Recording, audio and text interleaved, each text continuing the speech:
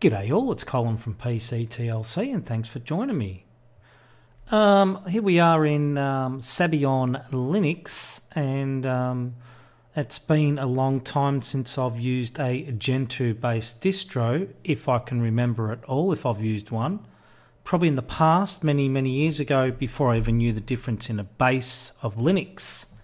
So I'm going to install Sabayon. This is our challenge for the week.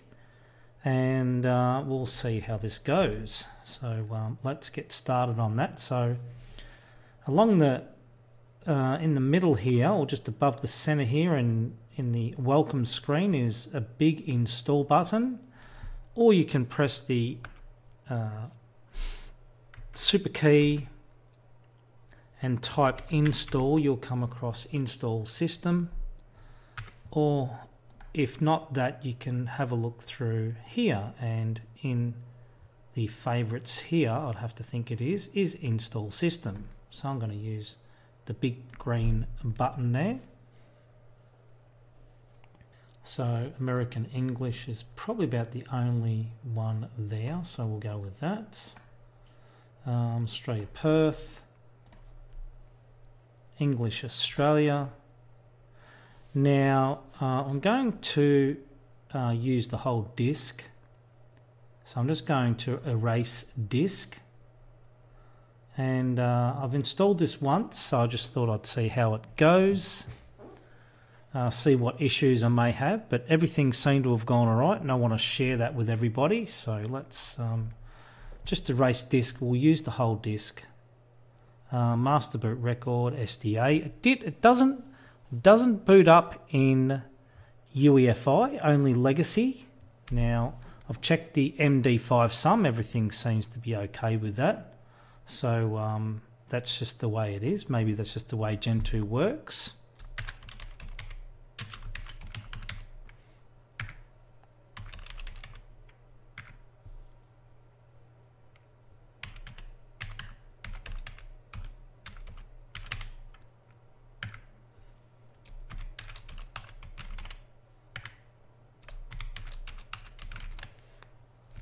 Okay, so let's go and install.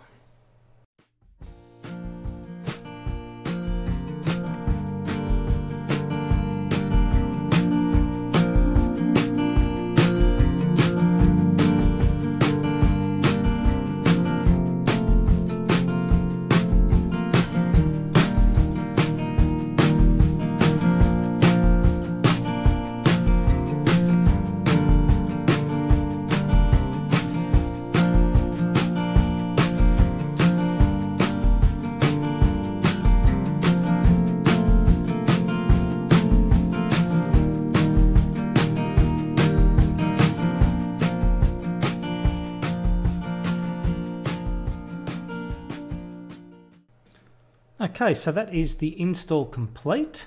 Didn't take too long at all. So what we will do now is we'll restart the system, and I'll probably do the very first update before recording. So because I may have to do that to install Simple Screen Recorder, and then we'll run through the steps to take to get the Sabayon desktop to a position where it's ready to rock and roll. So I'll see you in the freshly installed desktop. Okay, so here we are in the freshly installed desktop of Sabayon Linux. So what we do here is the welcome screen comes up by default, and we click on the first steps wiki from the welcome screen, and that shall take us to a website that tells us what to do, fresh install, what to do. So we are going to run through that. First thing we do is update. Now I've already done that, and I've installed Simple Screen Recorder, but we shall run the update again anyway, just in case it's needed. And yes, the other thing we need to do, and it does say here, do not use sudo, do not use sudo. you need to su just like Debian, except we don't have this space dash, and then we put in our password, and then we do it that way. So now what we do is we can run our update, and what we do is we now it says here if you run into problems with that, then try this one here. So that's the second time I've done that, haven't run into any problems. So next, as mentioned in the section above, it is a good idea to optimize the sorting of mirrors so that all package upgrades will be downloaded as quickly as possible. So that's do that. Go for the fast mirrors. Alright, so that's our mirrors sorted. So hopefully we've got the fastest ones up the top there. Internode, yes, I think that was the fastest one. Now, once you have that completed, it is vital to get entropy. I don't know if it's entropy, entropy, I'm not really sure how you pronounce that. I'll call it entropy. Once you have that upgraded to the latest version before doing... It is vital to get entropy upgraded to the latest version before doing a full system upgrade. Upgrade will bring your system to current development. So let's do that.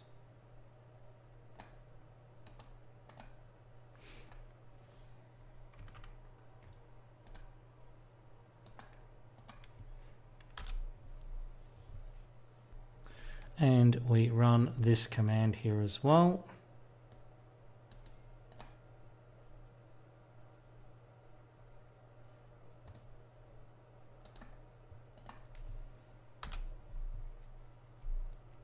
And the answer is all fine, baby, and nothing to do. So now, once the entropy code is upgraded to the latest version, fully upgrade the rest of your system with these two commands. So let's do that.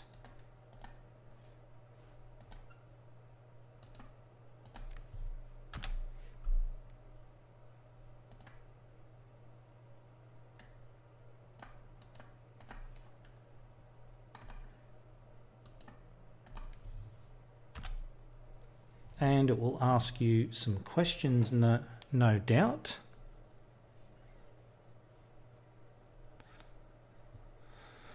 Would you like to continue with that? Yes, I would.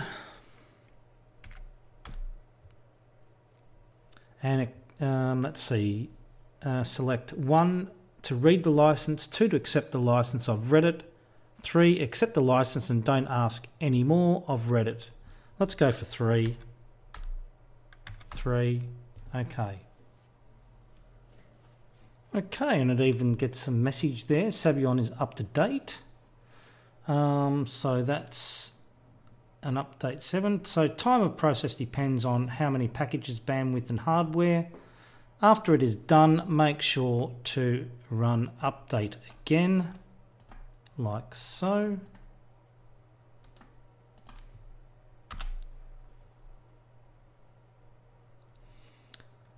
All fine, baby, and nothing to do. So you will want to make your selection, but you really should get to know your config files as they will change your system. Yeah, I'm not sure about that. So more than likely most will select 5. I'll always look over the config files as I don't want some of my configs getting overwritten. Okay, so I'll have no problem with that at this point. So the final step is to run the following commands, checking for missing dependencies and stability. So let's do that.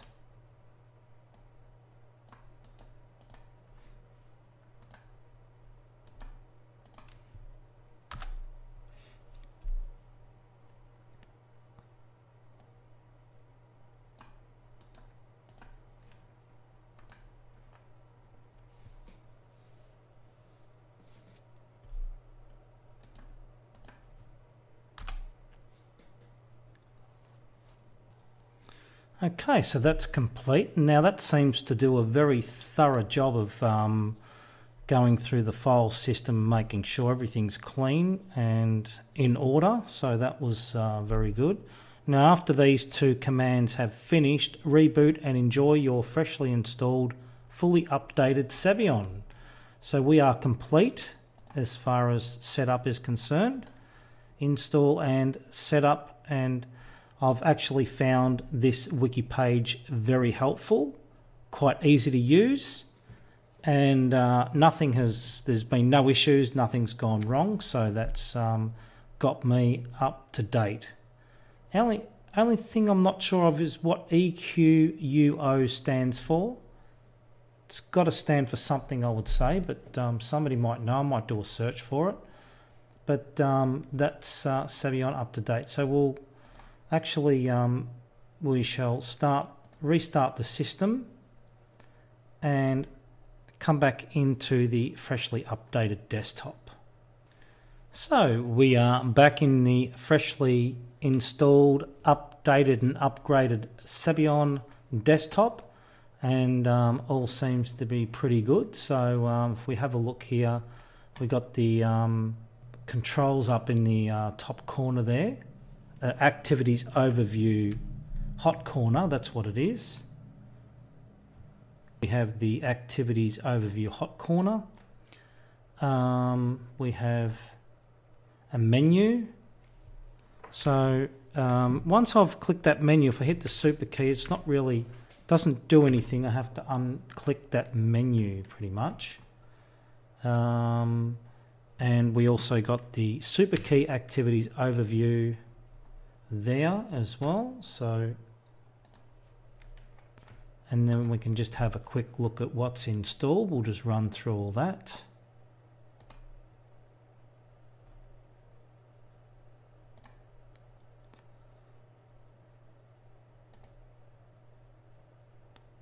I would really like to see the GNOME desktop fix up the names of the applications, because normally in a lot of GNOME desktops you don't have this menu, so we can run through the menu and see the names better.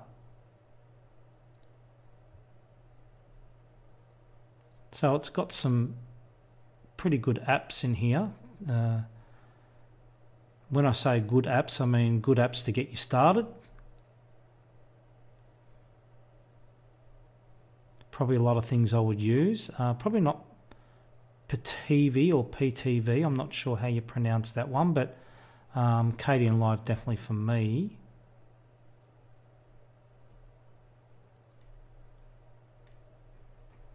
Nothing to scroll on under System Tools. Comes with a tweak tool by default. We got this Rego application and browser, so I'm not really sure how that's supposed to work. So there are some notices there, so let me see the notices. Okay.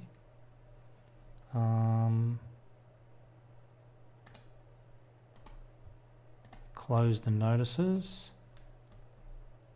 So we've got an application browser, so let's have a look. Show available kernels. So application groups,